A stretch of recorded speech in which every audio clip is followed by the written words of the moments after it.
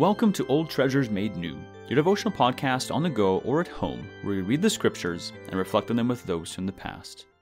Today we're reading Luke 9, verses 12 to 17, and then through J.C. Ryle's expository thoughts on Luke. Please take a moment to pause and to ask the Holy Spirit to bring understanding and to apply what we hear. Luke chapter 9, verses 12 to 17. Now the day began to wear away, and the 12 came and said to him, "Send the crowd away to go into the surrounding villages and countryside to find lodging and get provisions, for we are here in a desolate place." But he said to them, "You give them something to eat." And they said, "We have no more than 5 loaves and 2 fish, unless we are to go and buy food for all these people." For there were about 5,000 men. And he said to his disciples, "Have them sit down in groups of about 50 each." And they did so, and had them all sit down. And taking the 5 loaves and the 2 fish, he looked up to heaven and said a blessing over them. Then he broke the loaves and gave them to the disciples to set before the crowd. And they all ate and were satisfied. And what was left over was picked up, 12 baskets of broken pieces. This is the word of the Lord. The miracle described in these verses is more frequently related in the Gospels than any that our Lord wrought. There is no doubt a meaning in this repetition. It is intended to draw our special attention to the things which it contains. We see, for one thing, in these verses, a striking example of our Lord Jesus Christ's divine power. He feeds an assembly of 5,000 men with 5 loaves and 2 fish. He makes a scanty supply of food, which was barely sufficient for the daily needs of himself and his disciples, satisfy the hunger of a company as large as a Roman legion. There could be no mistake about the reality and greatness of this miracle. It was done publicly and before many witnesses. The same power which at the beginning made the world out of nothing caused food to exist, which before had not existed. The circumstances of the whole event made deception impossible. 5,000 hungry men would not have agreed that they were all filled if they had not received real food. 12 baskets full of fragments would never have been taken up if real material loaves and fish had not been miraculously multiplied. Nothing, in short, can explain the whole transaction but the finger of God. The same hand which sent manna from heaven into the wilderness to feed Israel was the hand which made 5 loaves and 2 fish supply the needs of 5,000 men. The miracle before us is one among many proofs that with Christ nothing is impossible. The Savior of sinners is almighty. He calls into existence the things that do not exist, Romans 4:17. When he wills a thing, it shall be done. When he commands a thing, it shall come to pass. He can create light out of darkness, order out of disorder, strength out of weakness, joy out of sorrow, and food out of nothing at all. Forever, let us bless God that it is so. We might well despair when we see the corruption of human nature and the desperate hardness and unbelief of man's heart if we did not know the power of Christ. Can these dry bones live? Can any man or woman be saved? Can any child or friend of ours ever come to know Christ? Can we ourselves ever win our way through to heaven? Questions like these could never be answered if Jesus was not almighty. But thanks be to God. Jesus has all power in heaven and earth.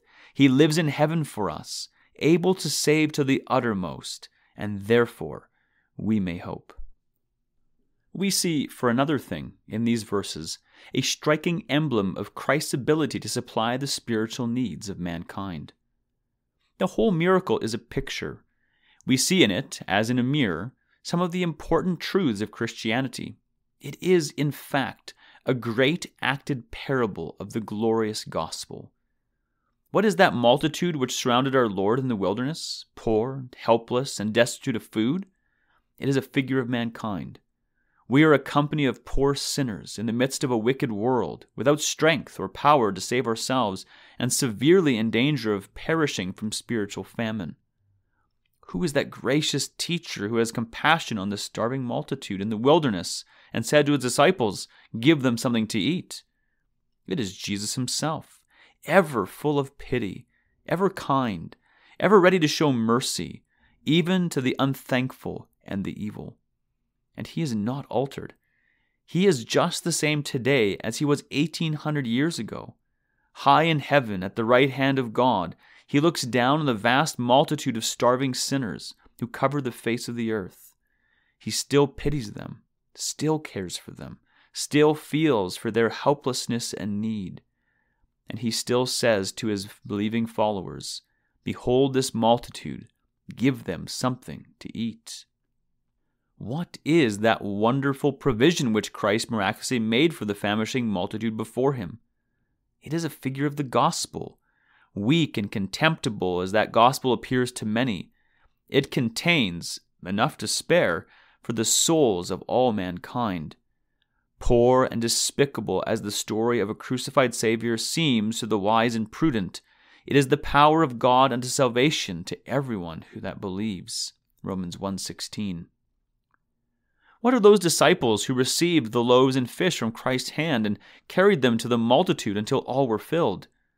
They were a figure of all faithful preachers and teachers of the gospel. Their word is simple and yet deeply important. They are appointed to set before men the provision that Christ has made for their souls. Of their own invention, they are not commissioned to give anything. All that they convey to men must be from Christ's hand. So long as they faithfully discharge this office, they may confidently expect their Master's blessing. Many, no doubt, will always refuse to eat of the food that Christ has provided. But if ministers offer the bread of life to men faithfully, the blood of those who are lost will not be required at their hands. What are we doing ourselves? Have we discovered that this world is a wilderness and that our souls must be fed with bread from heaven or die eternally? Happy are they who have learned this lesson and have tasted by experience that Christ crucified is the true bread of life. The heart of man can never be satisfied with the things of this world. It is always empty and hungry and thirsty and dissatisfied until it comes to Christ. It is only they who hear Christ's voice and follow him and feed on him by faith who are filled. That is the end of Ryle's expository thoughts for these verses. Let us carefully consider what we have heard today, and may the Lord be pleased to bring the growth for his glory.